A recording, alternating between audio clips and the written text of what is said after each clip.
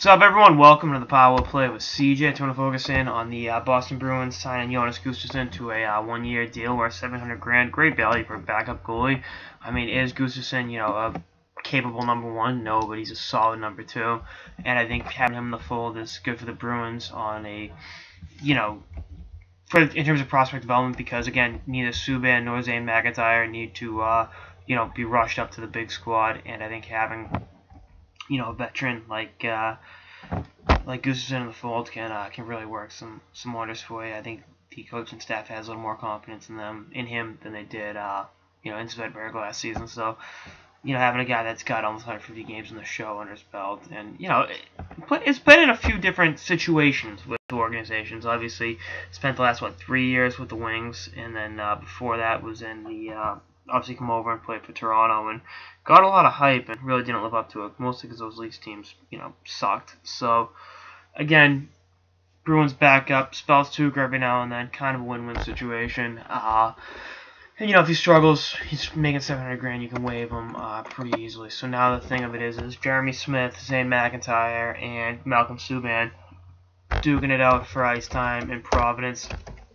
You look at Jeremy Smith being, kind of a backup, career minor leaguer. Even though he's only 26, for a goalie, still is pretty young, all that. That's going to be one of those tough situations where, what do you do with him versus the two kids? You want to get the two prospects in Subban and McIntyre ice time consistently, but you look at what Smith did last year with Providence. It was amazing. 205 goals against, 933 save percentage. So, who goes to the East Coast League is going to be a big thing with that team going forward. I know the Bruins.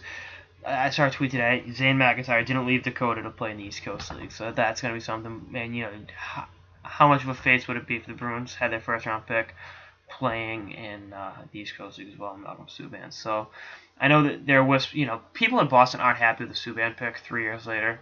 Goalies take a while to develop, and I know some players that got drafted after him are having a lot of success, but that's just the way it goes. It's a tricky position, and I think having Gustavsson in the fold is more of a positive than a negative. You can figure out what to do with Smith, Subban, and McIntyre going forward.